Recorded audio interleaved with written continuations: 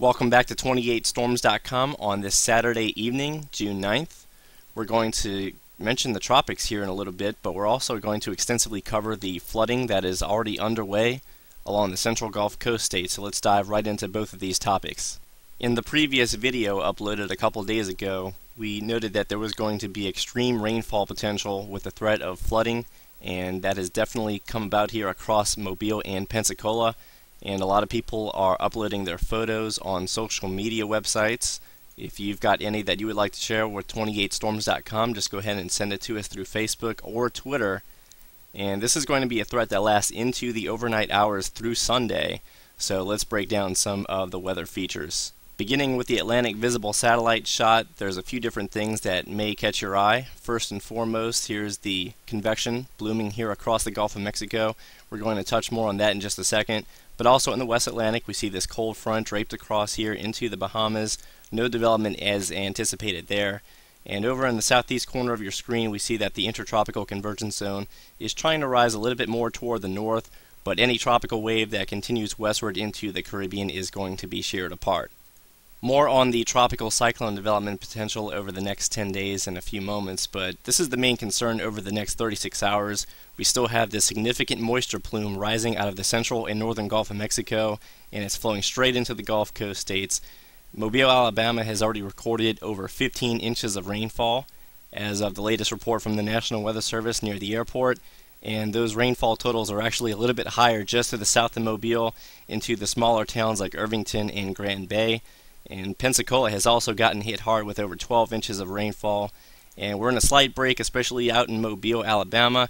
But also notice as we look toward southeast Louisiana, including New Orleans, there's another flare-up of convective activity. And this is going to continue moving eastward. As you can see, we have this stalled out frontal boundary. And more importantly, we still have this second upper-level spin that is making its way across the northwest Gulf.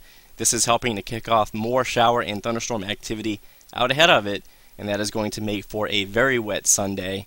And this is being advertised quite well by both the NAM and GFS forecast models. Now, the global models, they don't have the best handle on convective activity, but at the very least, both of these are suggesting several more inches of rainfall. And we already have a very saturated ground at this point with over a foot of rain in some locations. So it won't take half as much rain that we've already received for there to be even more significant flooding, especially in areas that receive any training over a period of several hours. Here is a look at the latest radar animation as of 7 p.m. Central Time. The good news is that Pensacola and Mobile, including areas in South Mississippi near Gulfport and Biloxi, all these areas are receiving a slight break in the rain at this time, and that is going to allow for some of those waters to recede just a little bit. But here we go with another convective blow up across southeast Louisiana, and this is not going to be the last one. As we saw on the water vapor just a few minutes ago, this is going to be a prolonged period of rainfall with several more rounds developing in the Gulf and then pushing northward. And finally, this is the Doppler radar estimated rainfall from the Mobile site, and it shows quite well the two areas that have received the maximum rainfall so far. You've got Mobile and Pensacola is still under a flash flood warning at this hour. In fact, Escambia County, including the city of Pensacola, is under a level 1 state of emergency, and I would not at all be shocked to see areas that are over 20 inches once this whole event is finally over. As we return to the deep tropics, a quick look into the eastern Pacific shows that the National Hurricane Center is in fact now monitoring a weak area of low pressure. They're giving the system a 30% chance of development over the next 48 hours. And as we take a more zoomed in look on the visible satellite imagery, you can already make out that broad low-level spin with convection surrounding the center of circulation. So this disturbance does look fairly healthy for this current time, and the water vapor shows that the dry air really isn't all that bad. So this system does have some potential to become possibly a weak tropical cyclone, but the good news is that this particular storm is moving west and away from land, so we're not too worried about this one. The 850 millibar low-level vorticity analysis also shows the disturbance to the south of Mexico, and the wind shear profile also shows a favorable upper-level ridge axis located above the disturbance. You can also see this well on the color representation, with the blue areas denoting wind shear values less than or equal to 20 knots, but also pay attention to the areas of the eastern Pacific to the east of this disturbance. The wind shear values are actually fairly favorable throughout the eastern Pacific basin at this time. Now as we switch over to some of the latest dynamical model guidance, first starting with the GFS forecast of vertical wind shear for the next 7 days, you see that initially the model does correctly show the favorable upper level winds in the eastern Pacific, and interestingly enough it continues to show favorable winds just to the south of Mexico throughout the next 6 to 7 days. And as we can see here, by 180 hours you begin to make out the developing tropical cyclone that the model has progged to the south of the Baja Peninsula. Furthermore, the day 7 850 millibar vorticity representation of things shows 2 distinct or possibly even 3 distinct areas worth monitoring for development. You've got the first area well out over to the eastern Pacific that we're not overly concerned about, but it also has this developing tropical storm or potentially even minimal hurricane sitting to the south of the Baja. And finally, by day 7 it also has our first tropical disturbance of the season beginning to push into the Yucatan Peninsula, and this would bear some watching if it sat over the Northwest Caribbean or Gulf of Mexico within the next 5 to 10 days.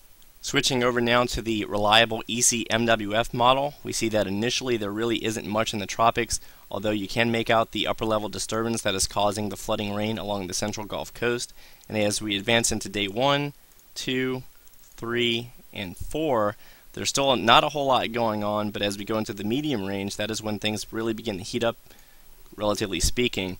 We see our first signs of a tropical cyclone beginning to develop here by day 7, well out into the eastern Pacific, but also notice that we have this broad trough diving across the desert southwest, and if this trough were to amplify, then that would be something for Mexico to consider, because if that trough does move that far south, it could eventually pick up this developing storm, as you see in this extended range model run.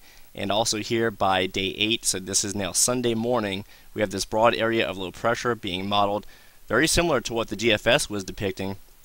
And finally into day 9 and day 10, we still are dealing with this persistent tropical cyclone in the model out here in the eastern Pacific, and we still have this broad area of low pressure to be monitoring at this point in the central Gulf of Mexico. Naturally, we are at least several days away before we can become even halfway confident that anything will develop into a tropical depression or storm in the Gulf, not only because the models are barely showing much of an area of low pressure just yet, but also because this is an extended forecast. You're looking at beyond the 7-day forecast time period, so we're asking for a lot if you want the models to be 100% correct at this point in time. But at the very least, the overall weather pattern does support the idea of at least some central Gulf or northwest Caribbean mischief. Anytime you've got some 500 millibar ridging over the central United States or the Great Lakes area, the Gulf and the Caribbean is a hot spot that normally bears watching. And finally, what could also add some fuel to the fire down the road is the Madden-Julian oscillation. Right now, the phase that supports tropical cyclone activity is located out across the Indian Ocean and Western Pacific, as you can see denoted by the green colors. But in roughly 10 to 15 days, the positive pulse should be moving into the eastern Pacific and Gulf of Mexico, and this could also be the reason why the models are at least beginning to show a couple disturbances down the road. So please keep it tuned to the Hurricane Tracker app along with 28storms.com for more updates. As you can see, if you go to 28storms.com at the moment, we have the Facebook widget near the top of the page, and this is where we post a lot of our video content and brief weather updates, including photos of the flooding that is underway across the central Gulf Coast. We've even uploaded our exclusive 28storms.com video of some of the flooding that has taken place across the Mobile, Alabama metro earlier this afternoon. We will also be out in the field once again tomorrow if the flooding situation worsens. And finally, of course, you can also find our exclusive video analysis at the lower half of the page. So that is all we have for now at this time. Check back at 28storms.com and the Hurricane Tracker app for more updates.